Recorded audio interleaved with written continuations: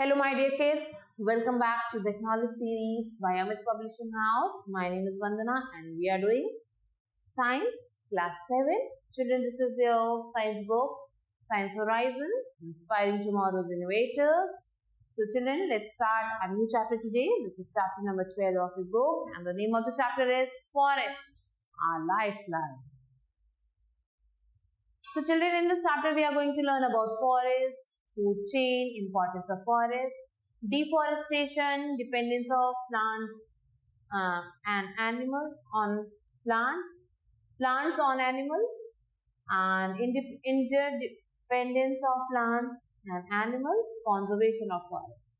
The word forest has been derived from the Latin word forest, which means out of doors. So forest एक Latin word से लिया गया है, जो word है फॉरेस्ट, जिसका मतलब है out of doors. Forests are under cultivated areas of land which have naturally grown plants, trees, herbs, shrubs, animals and microorganisms. So ये जो फॉरेस्ट है, इसमें जो एरिया है वो अनकल्टिवेटेड होता है, मीन्स यहाँ पे खेती वगैरह नहीं होती है, जहाँ पे नेचुरली ग्रोन प्लांट्स होते हैं, ट्रीज होते हैं, हर्ब्स होते हैं, एनिमल्स होते हैं और माइक्रो ऑर्गेनिजम्स होते हैं. So they are different from park and crop fields in the respect that they are not cultivated by human beings. So ये park और crop fields से काफी ज्यादा अलग होते हैं. Forests have a rich wealth of flora and fauna. So forest में जो flora and fauna है काफी ज्यादा amount में होता है. They are the natural habitat of many organisms. बहुत सारे जो organisms हैं इनका ये natural habitat है, means घर है. Forest में भी of different types depending upon the climatic conditions, temperature and rainfall of the particular park. So किसी भी जगह के climate, temperature और rainfall को देखते हुए उस जगह के forest उसके according ही हो सकते हैं. There may be coniferous forests in the cold regions or temperate forests in the temperate regions and rainforests in the tropical areas. Let's discuss more about them. Forest cover about 30% of the world's total land area. So world का जो total land area उसका 30% forest ने cover कर रखा है. In India, about 19.4% of land is covered with forest. Forests have a variety of trees like shisham, neem, banyan, sal, teak, bamboo, mahogany, babool, kachnar, etc. So forest में ये different types of trees आपको देखने को मिल सकते हैं. Besides trees, herbs, shrubs, climbers and creepers also present in abundance. So in trees के अलावा भी बहुत सारी चीजें हैं जो हमें forest में easily मिल सकती हैं. Animals like monkeys, elephant, deer, tiger, leopard, lions, jackals, etc. are found in the forest. कुछ animals भी लिखे हुए हैं, ये भी मिलते हैं हमें. Birds, insects and various microorganisms are also significant part of forest. So ये सब भी जो है forest का एक बहुत ही significant part है. Thus a great diversity of life forms is seen in forest. So ये जो life form है उसकी काफी सारी varieties आपको यहाँ पे forest में देखने को मिल सकती हैं. Some forests are so thick that the branches of the tall trees make a roof-like covering over the plant and does not allow any sunlight to come to the ground. So कुछ forest जो होते हैं वो thick होते हैं, उनकी branches जो है thick होती हैं और tall होती हैं. ये जो है roof की तरह work करते हैं, roof की तरह जो ये पूरे plants और animals सबको cover कर देते हैं और सूरज की रोशनी को ground तक नहीं पहुंचने देते हैं. So ऐसी trees को हम canopy कहते हैं. And the branchy part above the trunk is called the crown of the tree. और जो branches से भरा हुआ part होता है trunk के ऊपर उसे हम crown कहते हैं trees का. ये you can see some crowns of trees have different shapes. So ये जो crown आपको green crown दिख रहा है ये आप देखोगे हर tree का एक दूसरे से different है. The other plants growing below the crown are of different heights. और जो दूसरे plants grow करते हैं इन crowns के नीचे वो अलग-अलग heights के होते हैं. Hence they make different horizontal layers called understory. तो ये जो है अलग-अलग horizontal layers को बनाते हैं जिसे understory कहते हैं. Herbs are the small parts that form the lowest layer of understory. So ये जो herbs हैं वो सबसे छोटे part होते हैं, सबसे small plants होते हैं इस अंडर स्टोरी के. So here you can see the canopies are here. Here are the understories. Canopy and understory in a forest. The forest floor is covered with fallen leaves. जो forest का जो floor है वो fallen leaves means गिरे हुए पत्तों से ढका हुआ होता है. Twigs, fruits, seeds, dead and decaying organic matters. So ये सारी चीजें आपको forest के floor पे गिरी हुई दिखेंगी. Many insects and microorganisms grow in this matter. और इन सब चीजों के अंदर ही कुछ इंसेक्ट और माइक्रोऑर्गेनिजम्स जो है ग्रो करते हैं. Microorganisms like algae, fungi and bacteria obtain their food from this matter and converts it into a dark colored substance called humus. So ये जो algae fungi है ये इस फूड को खाती हैं और उसे एक डार्क कलर की सब्सटेंस में कन्वर्ट कर देती है जिसे ह्यूमस कहते हैं. Such microorganisms are called decomposers. और ऐसे microorganisms को हम decomposers भी कहते हैं. Decomposers make the soil rich in nutrients. ये क्या करते हैं? soil को nutrients में rich कर देते हैं, means भर देते हैं nutrients से. Heat is evolved in this process. और इस process में heat निकलता है, evolve करता है. Importance of forest. Forest क्यों जरूरी है हमारे लिए? Forests are very important natural resources. They are very important for us to contribute to the in a positive way for so many aspects of life and livelihood, directly or indirectly. So forests हमारे लिए बहुत ज़रूरी हैं. वो काफ़ी ज़्यादा contribute करते हैं हमारी life के लिए और livelihood के लिए, चाहे वो directly कर रहे हो या फिर indirectly. The things for which we depend on forest are. So forest में हम बहुत सारी चीज़ों के लिए depend करते हैं. So number one is food. We consume either plants product or animal products as food.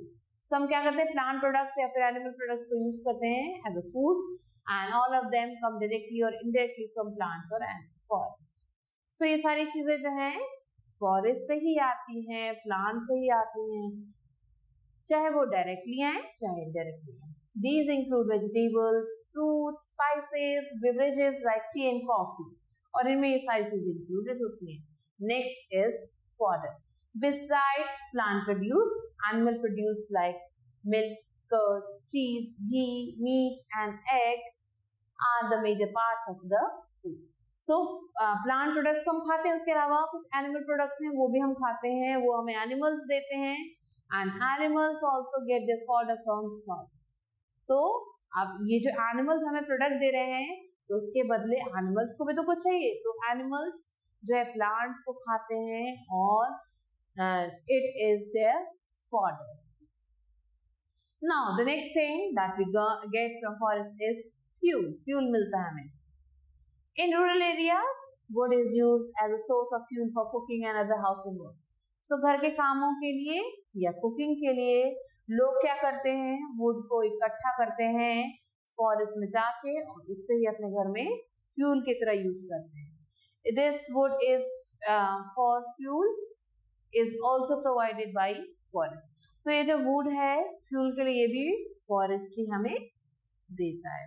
Next is timber. Furniture, अलमीरा, door and window are so many things and so many things are made of teak. सो ये सारी चीजें teak से बनती है, शीशम से बनती हैं, शाल के वुड से बनती हैं and these woods are obtained from the forest. और ये सारे वुड हमें फॉरेस्ट देता है. Medicines. A diverse range of herbs found in forest has important medicinal value. So forest में हमें काफी सारे medicinal plants मिलते हैं, herbs मिलते हैं, and the names are cinchona, amla, babool, aloe vera, etc. Are some common plants that are used in our day-to-day life to treat various kind of ailments. Besides them, everypathy like allopathy, Ayurvedic and Unani use various parts and extracts of different plants to prepare medicine. So ये जो अलग अलग जो pathies हैं, चाहे वो allopathy हो, चाहे आयुर्वेदिक हो, चाहे यूनानी हो, ये सारे भी प्लांट प्रोडक्ट्स को यूज करते हैं और मेडिसिन बनाते हैं. Other useful products. Besides this important things, some more things like paper, gum, resin, rubber, oil, dye and perfumes have their origin in forest. So इन सारी चीजों के अलावा ये जो चीजें हैं ये भी यूज किए जाते हैं फॉरेस्ट में और फॉरेस्ट से ही हमें मिलते हैं. Here you can see the aloe vera plant and the rubber plant is here. More than 5,000 things are made from trees. Trees से हमें 5,000 से ज़्यादा चीजें मिलती हैं. Prevention of soil erosion. The top soil of the soil is the most fertile layer of the soil. So soil का जो सबसे ज़्यादा fertile part है वो top soil है. But due to heavy rains and wind, this top soil is carried away. So heavy rain और wind की वजह से ये जो top soil है वो चला जाता है.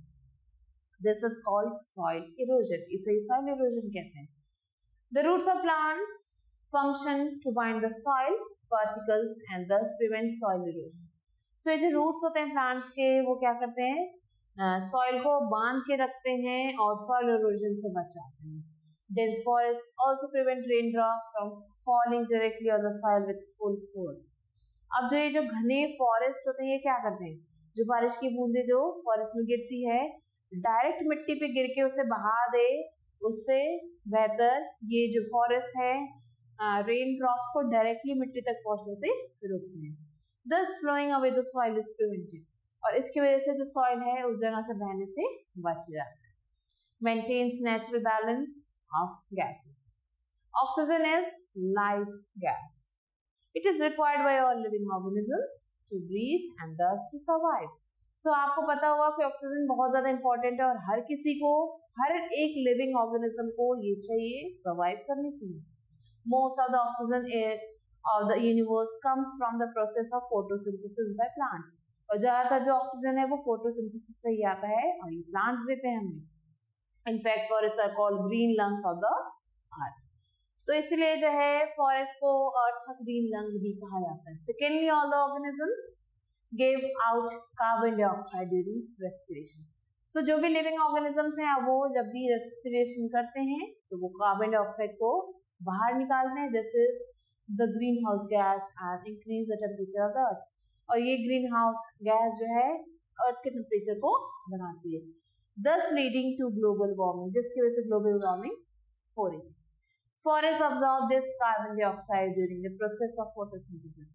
और फॉरेस्ट क्या करता है, इस कार्बन डाइऑक्साइड को ले लेता है जब वो फोटोसिंथेसिस को कैरी ऑन करता है. दस this helps to clean the atmosphere. और इसकी वजह से जो एटमॉस्फेयर है वो clean होता है. Here it is, you can see the diagram is given here, flow chart is given. Animals respiration, burning of fuels. Carbon dioxide निकल रहा है और photosynthesis by plants and trees और फॉरेस्ट ये इस कार्बन डाइऑक्साइड को ले रहे हैं और ऑक्सीजन को रिलीज कर रहे हैं. Hence balance between oxygen and carbon dioxide is maintained by forest. So ये जो बैलेंस है ऑक्सीजन और कार्बन डाइऑक्साइड को ये फॉरेस्ट ही मेंटेन कर रहे हैं. In the lifespan of 50 years, a tree exhales about 6,000 pounds of oxygen. So, एक ट्री जो है 6,000 pounds जो है ऑक्सीजन रिलीज कर देता है. Flood control. Floods take place due to the heavy flow of water. So, बहुत तेज एकदम जो है पानी बहने लगता है तो क्या होता है, फ्लड आ जाता है. But rain water seeps into the soil of forest through the root system of trees. लेकिन जो रेन वाटर है ये सॉइल के अंदर चला जाता है और रूट के जो रूट सिस्टम है ट्रीज के उसके द्वारा. And forest act as अब्सॉर्बर्स of rain water. और फॉरेस्ट क्या करते हैं, रेन वाटर को अब्सॉर्ब कर लेते हैं. दस much water is absorbed by the soil and flows of water is reduce. सो ज्यादातर पानी जो है अब्सॉर्ब हो जाता है और जो वाटर का जो फ्लो है वो कम हो जाता है. And water logging is avoided, जिसकी वजह से वाटर लॉगिंग खत्म हो जाता है. In this manner food are controlled and water table is also maintained. इस तरीके से फूड को कंट्रोल किया, फ्लड को कंट्रोल किया जा सकता है और वाटर टेबल को भी मैनेज या फिर मेंटेन किया जाता है. Regulation of water cycle. Water is absorbed bye trees from soil and excess water is evaporated through leaves or trees in the form of water vapors. So water को absorb किया जाता है, जो ट्रीज है ये ऑब्जॉर्व कर लेते हैं सॉइल से और जो ज्यादातर पानी होता है वो इवेपोरेट हो जाता है लीव से in the form of water vapours. The water vapours condense to form water droplets. और ये वाटर वेपर्स क्या होते हैं, वाटर ड्रॉपलेट्स बन जाते हैं that come down as rain, जो रेन की तरीके से वापस आ जाते हैं. This water cycle is maintain by trees. तो ये ट्रीज क्या करते हैं, वाटर साइकिल को मेंटेन करने में भी हेल्प करते हैं. Shelter for various life forms. So wide range of life forms is found in forest. Forest में काफी ज्यादा लाइफ जो है हम देख सकते हैं. So many types of animals, insects and micro organisms and a vast variety of plants get it shelter in forest. सो कई सारे जो एनिमल्स हैं, इंसेक्ट्स हैं, माइक्रो ऑर्गेनिजम्स हैं और काफी सारे जो प्लांट्स हैं वो अपना शेल्टर उन्हें फॉरेस्ट में ही मिलता है. वो यहाँ अपना घर बना के रखते हैं. Dependence of plants on animals. So plants animal पे कैसे डिपेंडेंट है? Not only animal dependent on plant to fulfil there needs but plant also depend on animal for various purpose. सिर्फ एनिमल ही प्लांट पे डिपेंडेंट नहीं है, plants भी जो है एनिमल पे डिपेंड है. कैसे? For carbon dioxide. Plants need carbon dioxide to prepare their food and this carbon dioxide is released by animals during respiration. So plants को food बनाने के लिए कार्बन डाइऑक्साइड चाहिए और वो कौन देता है? एनिमल्स देते हैं. For pollination. पॉलिनेशन के लिए भी एनिमल्स की जरूरत होती है प्लांट्स को. Plants need birds like hummingbird, insects and honeybees and butterflies for pollination. When these insects sit on the flowers to collect the nectar, the pollen grains stick to their legs and bodies. So जब insect इन flowers पर बैठते हैं nectar को उसके पीने के लिए, तो इनके पैरों में या इनकी बॉडी पे जो pollen grains हैं वो चिपक जाते हैं. When they again sit on another flower, they leave the pollen grains on its stigma. और जब ये दूसरे फ्लावर पे बैठते हैं, जो pollen grains इनकी बॉडी में लगे रहते हैं वो उसके स्टिग्मा पे वो चिपक जाते हैं, वहां पे छोड़ देते हैं. Thus they aid in pollination of flowers. और इसकी वजह से जो फ्लावर्स का पॉलिनेशन है वो पॉसिबल हो पाता है. For dispersal of fruits and seeds. Fruits और सीड्स को डिस्पर्स करने के लिए भी प्लांट्स को किसकी जरूरत है? एनिमल्स की जरूरत है. If ripe fruits and seed fall just below the tree, they grow on a large number of plants will be produced below the parent tree, and there will not be enough space and food for every plant. So जब कोई पका हुआ फल पेड़ से गिर जाए, parent plant से गिर के जमीन पे पड़ जाए और सारे फल अगर उसी एक पर्टिकुलर जगह पे गिरेंगे तो उसकी जो सीड्स हैं उसी एक एरिया में जर्मिनेट होने लगेंगे, ग्रो करने लगेंगे. तो क्या होगा? हर सीड को प्रॉपर स्पेस नहीं मिल पाएगी ग्रो करने के लिए. तो इस केस में क्या होता है? टू ओवरकम दिस प्रॉब्लम से बचने के लिए फ्रूट्स एंड सीड्स और plants are carried away to different places bye birds and animals. सो ये जो फ्रूट्स हैं या जो सीड्स हैं ये एनिमल्स अपने साथ दूसरी जगहों पे ले जाते हैं, वहां रखे गिरा देते हैं. And in this way the dispersed away. और इस तरीके से डिस्पर्स जो है सीड्स जो डिस्पर्स हो जाते हैं. For nutrients. Plants absorb various nutrients and minerals from soil. Plants क्या करते हैं? अलग अलग तरीके के न्यूट्रिएंट्स और मिनरल्स को सॉइल से अब्सॉर्ब करते हैं. Excretory matter of animals gate mix with soil. जो एक्सक्रीटरी मैटर होता है एनिमल्स का वो सॉइल के साथ मिल जाता है और न्यूट्रिशन देता है उसे. Further, dead animals are also decomposed by microorganisms and decomposition. On decomposition, they add organic matter to soil. So ये जो dead animals होते हैं ये decompose हो जाते हैं, microorganisms इन्हें decompose कर देते हैं, जिसके बाद ये soil से mix होके क्या बन जाते हैं? Organic matter बन जाते हैं. This increases fertility of the soil. जिसकी वजह से soil की fertility increase हो जाती है और plants ज़्यादा plants grow कर सकते हैं. Interdependence of plants and animals. हम दोनों एक दूसरे पे इंटरडिपेंडेंट है, इक्वली डिपेंडेंट है. Plants and animals both depend on each other to fulfil there needs. दोनों एक दूसरे पे डिपेंडेंट है अपनी नीड्स को फुलफिल करने के लिए. Both benefit each other in one way और द अदर. दोनों एक दूसरे को बेनिफिट पहुंचाते हैं. Even micro organisms are the part of this system. इस सिस्टम के जो पार्ट हैं वो माइक्रो ऑर्गेनिजम्स भी होते हैं. They are all connected to each other in the manner of chain, which is called food chain. ये सब एक दूसरे पे interdependent हैं अगर हम food chain को देखें. What is food chain? A chain-like system in which organisms are interconnected to each other in such a way that each organism eats the other organism and is being eaten up by another one. So food chain क्या है? एक organism को दूसरा खा रहा है, दूसरे को तीसरा खा रहा है, इसी को ही फूड चेन कहते हैं. Components of food chain are as follows. क्या क्या कंपोनेंट्स हैं फूड चेन के? सन. सन is the ultimate source of energy. जैसे सबको पता है सन जो है एक अल्टीमेट सोर्स है एनर्जी का। It provides energy to all the things present on the planet. जो भी चीजें हैं प्लैनेट पे सबको ये एनर्जी पहुंचाता है। Producers, plants are producers of food as green plants produce food by the process of photosynthesis. So plants producer हैं क्योंकि जो green plants हैं photosynthesis से food को produce करते हैं and trap the energy of sun, और sun की light को energy के form में जो है ये trap कर लेते हैं। They are called autotrophs. इन्हें autotrophs भी कहते हैं। When animals eat them, जब animals इन autotrophs को खाते हैं, the energy is transferred to them. जो plant के अंदर energy थी वो अब एनिमल के अंदर चली गई। Next is consumers. Consumers are हार्बिवोरस, carnivorous and omnivorous. These are 3 levels of consumers. ये 3 लेवल हैं कंज्यूमर्स के and consumers of each level eat the consumer of lower level. Her level का कंज्यूमर जो है उससे लोअर लेवल के consumer को खा जाता है। These 3 types of consumers are primary consumers, secondary consumers and the tertiary consumers.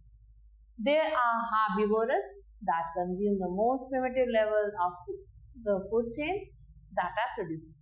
So ये जो herbivorous क्या कहते हैं, ये producers को आते हैं and the herbivores are deer, grasshopper, cow, etc. Are the primary consumers, energy of plant get transferred to them. So जो भी प्लांट्स की एनर्जी है वो इनके अंदर ट्रांसफर हो जाती है, इन हर्बिवोर्स में ट्रांसफर हो जाती है। Next is secondary consumer. All the carnivorous animals are included in this category. तो जितने भी कार्निवोरस एनिमल्स हैं सब इस कैटेगरी में आते हैं। Carnivorous animals like rat, frog etcetera are the secondary consumers. दस energy of herbivores is transferred to carnivorous. सो जो भी एनर्जी होती है हर्बिवोरस की उन्हें ये कार्निवोरस खा लेते हैं और वो एनर्जी इनमें ट्रांसफर हो जाती है। Next is tertiary consumers and even big carnivorous और omnivorous fall in this category. For example rat is secondary consumer and is further eaten by snake. So rat को अब स्नेक ने खा लिया जो टर्शियरी कंज्यूमर है, and snake bye an eagle, snake को eagle ने खा लिया जो 4th टाइप ऑफ क्वांटरनरी कंज्यूमर है। In this manner, the energy of plant reaches bigger animals. अब जो ये एनर्जी प्लांट की थी वो पहले हर्बीवोर्स में गई, फिर कार्निवोर्स में गई, फिर ओमनिवोर्स में गई, और उसके बाद जो 4th और 5th कैटेगरी कंज्यूमर की उन सब की बॉडी में वो ट्रांसफर होती चली गई। Next is decomposers. This is the last level of completion of the cycle to flow the energy. Energy के फ्लो में ये लास्ट है and this completes the cycle. Microorganisms like viruses, bacteria, algae, here you can see grass, herbivore, then producer, then grasshopper, herbivore, frog eats the grasshopper, frog is a carnivore, snake eats the frog, large carnivore, and the eagle eats the snake and it is the top carnivore. So in this way the energy from the grass is transferred to the eagles. This is the food chain. And the fungi are called decomposers. So जो भी bacteria होते हैं वो सब decomposers होते हैं as they decompose the body of dead organisms. So जो भी dead organisms हैं इनकी body को ये खत्म कर देते हैं, decompose कर देते हैं। This helps not only to mix the nutrients of the soil.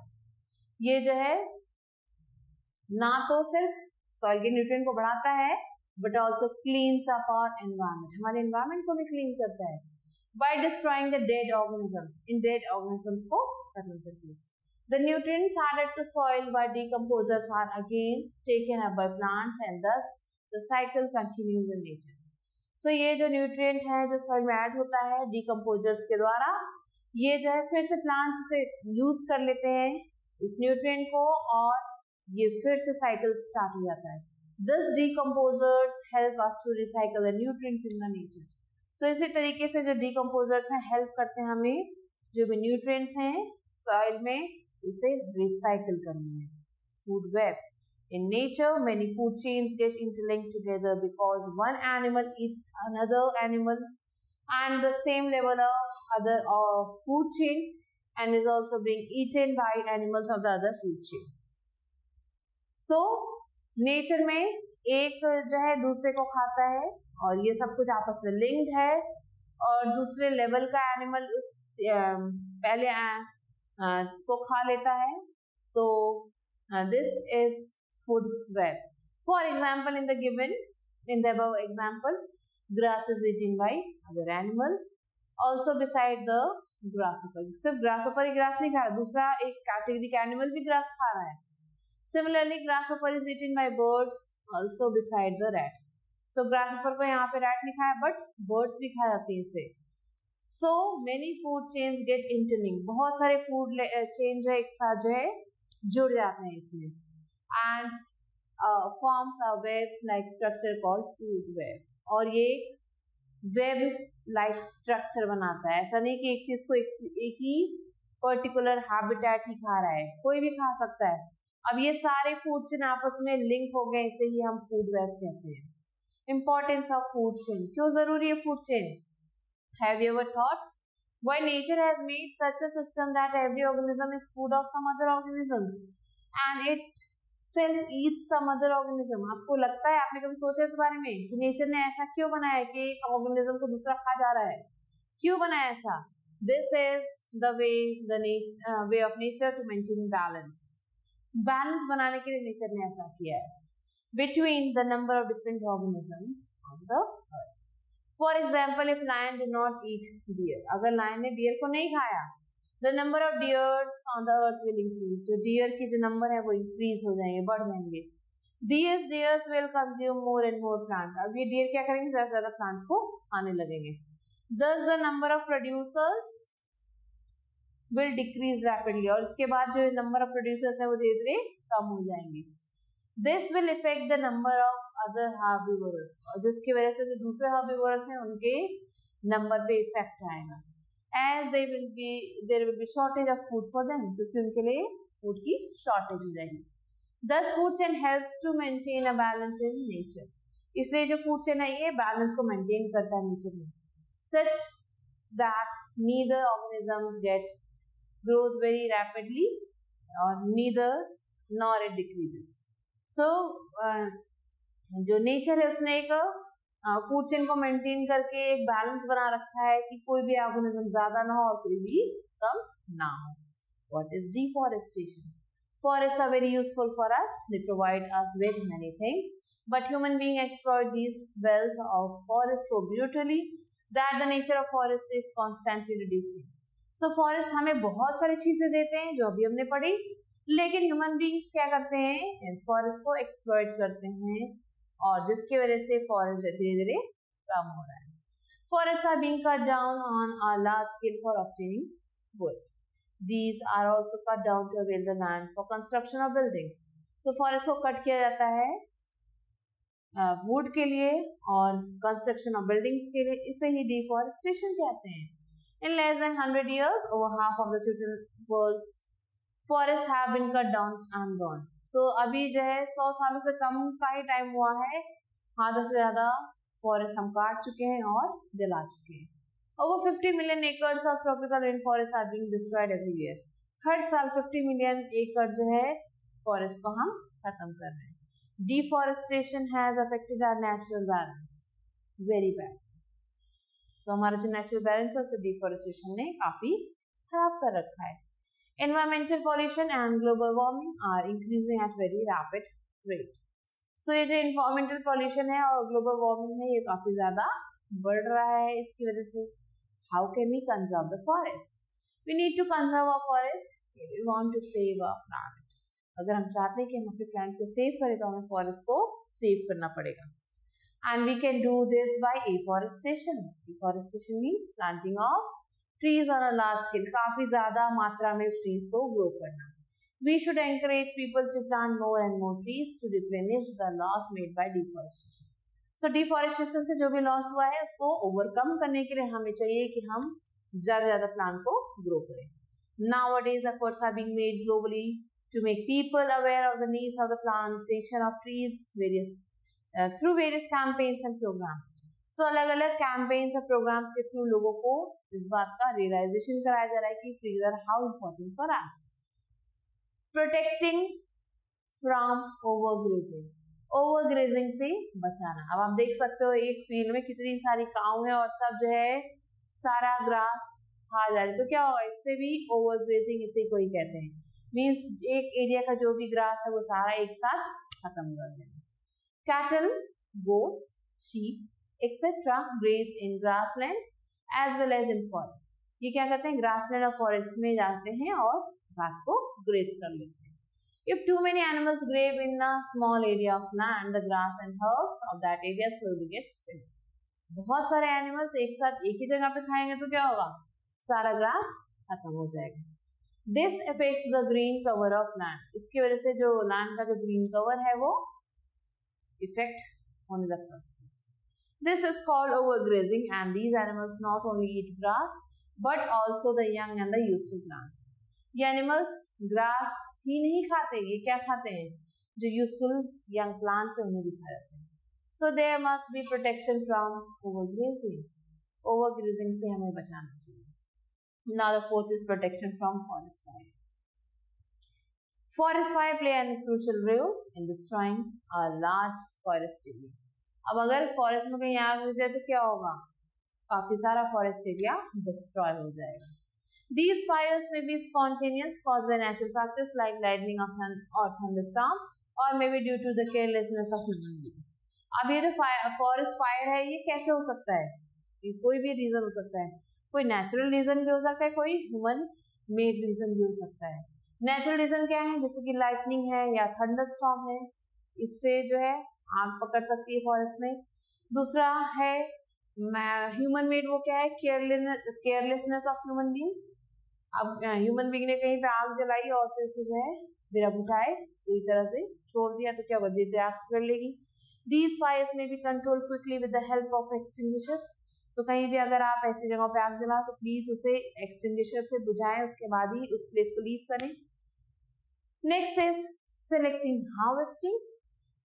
Selective harvesting means cutting of trees wisely and selectively. So trees को wisely कट करें और select करके ही कट करें. Only those trees should be cut down which are required for getting wood. सिर्फ उसी tree को cut करें जिसकी जरूरत है वुड के लिए. Others should not be harmed. दूसरे को नुकसान नहीं पहुंचाना चाहिए. Dear children, you have to match these and you have to do this by yourself. Now let's recall what we have learned. Forests are large natural green areas that are not cultivated by man. Tall branches of trees make a roof called canopy over the forest. The branch position of trees after the trunk, above the trunk is called crown. Smaller plants form lower layer of forests that are called understory. And forests are very useful for us as they provide food, fodder, shelter, timber, food, fuel, medicine, and many more substances. Forest also prevents soil erosion, regulates water cycle, and controls plant. In nature, every organism except plants eat up other organisms, and it's useful and it is itself eaten by some other organisms. This is called food chain. Plants also depend on animals for carbon dioxide pollination, dispersal of seeds and nutrients. Macroorganisms decompose dead organisms and release nutrients in soil again. Cutting down of forests on a large scale is called deforestation. We should conserve forests by afforestation, preventing overgrazing and fire, and by selective cutting down of trees. Now let's answer these questions. Which type of plants form the lowest layer of the understory? So find out and write it here. What makes the roof of forest? What is called green lungs of the earth? So trees are called the green lungs of the earth. Name the level of food chain. So what are the levels that you have to write? What name is given to the interconnected food chains? So एक साथ जो food chain connect रहते हैं उन्हें हम क्या कहते हैं? It is called food web. How do forests prevent soil erosion? Forest है soil erosion को कैसे prevent करते हैं? What is food chain? Give an example. Which organism serves to clean the earth of dead materials? So microorganisms help करते हैं to clean the dead materials from the earth. How are plants dependent on animals, and how are plants prevented by trees? So children, answer these questions on your own. I hope that you have understood the chapter very well. And children, I will be meeting you soon with a new video. Till then, stay elated.